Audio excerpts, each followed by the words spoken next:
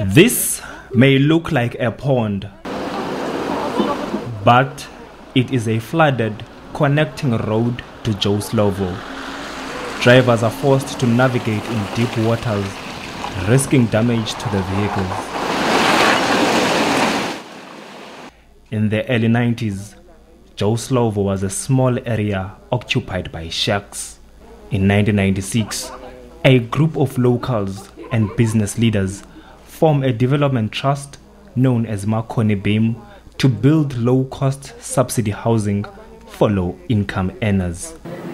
A community-driven project, which we, as people living in this informal settlement, we were 8 members. And the 5 members were some people who've got higher positions in their companies.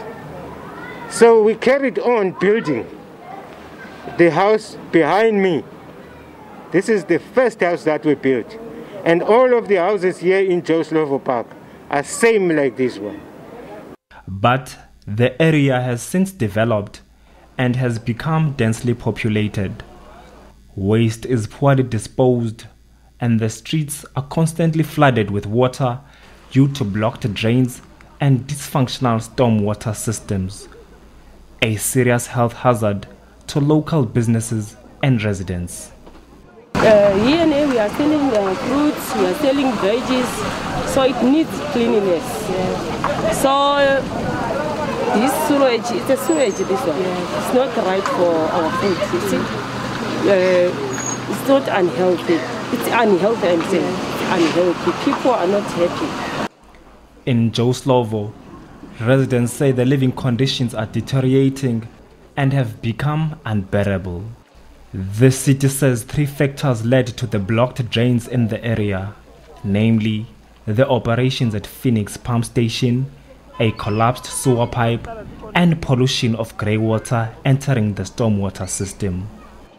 And a detailed action plan for the area has been developed, and reporting on this action plan takes place every 2 weeks. To be included in the action plan are an educational and awareness campaign, enforcement of bylaws, especially pertaining to food vendors, illegal car washes, illegal dumping, fat grease traps, illegal sewer connections to stormwater and manholes.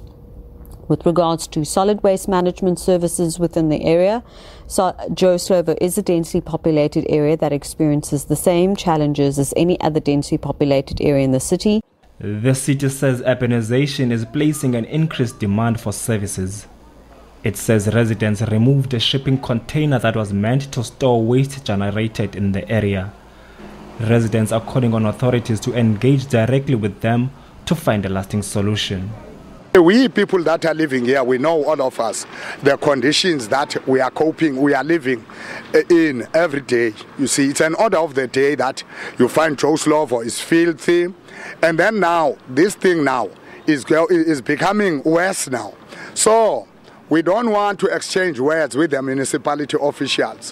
What we want is them to come down to Joe Slovo leadership so that we come up with a plan on how must we clean our place. Residents say all they want is permanent solution to address waste management and blocked drains in the area.